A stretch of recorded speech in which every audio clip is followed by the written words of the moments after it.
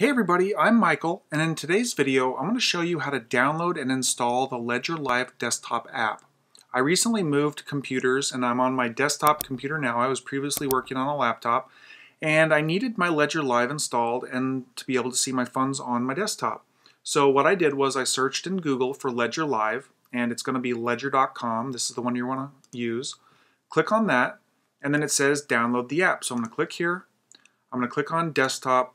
Scroll down, I'm going to select my Mac app because that's what I'm using right now, my Mac, and it's going to download this program onto my computer. You can see it pop down right down here. If you'd rather use the mobile device, you can download on the App Store or the Google Play Store. It works very, very similar. So now that this is downloaded, we're going to go ahead and click on it to load it. Now we'll drop the Ledger Live app onto my Applications folder. And it is currently copying Ledger Live to my Applications folder. Now that that's complete, let's go ahead and click on Applications, and I'm going to scroll up to my Ledger Live app. And yep, want to open it. And let's go ahead and click Get Started, because I already have a device.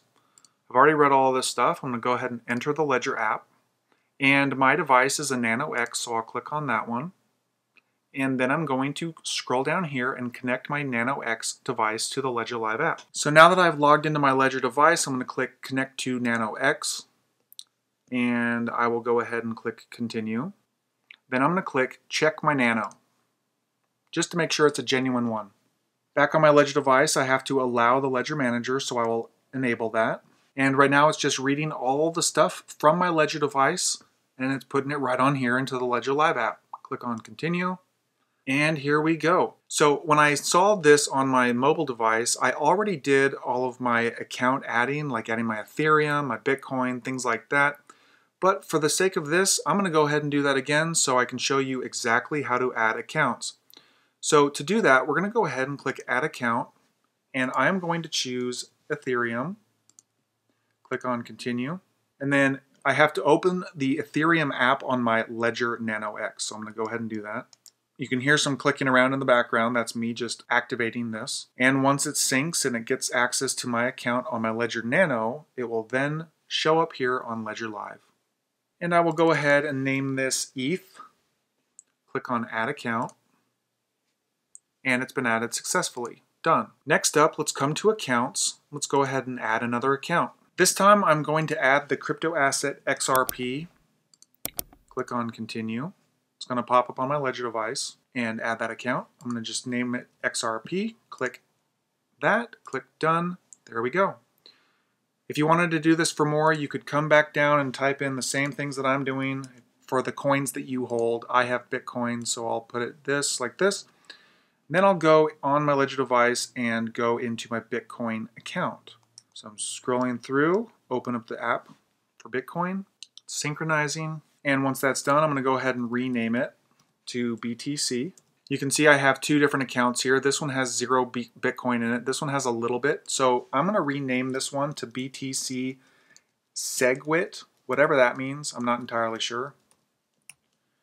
And this one will be BTC Native SegWit. Just like that.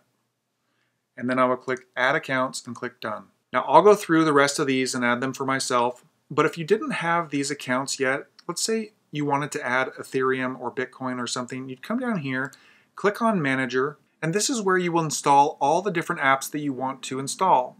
So you can see I have Bitcoin, Ethereum, Cardano, XRP, and Avalanche installed on my Ledger Nano X. If I wanted to install the Solana or Binance Smart Chain, I would just click Install here. And then once those were installed, I would come back to the Accounts section and then click on Add Account to add an account related to those different installs that I just did.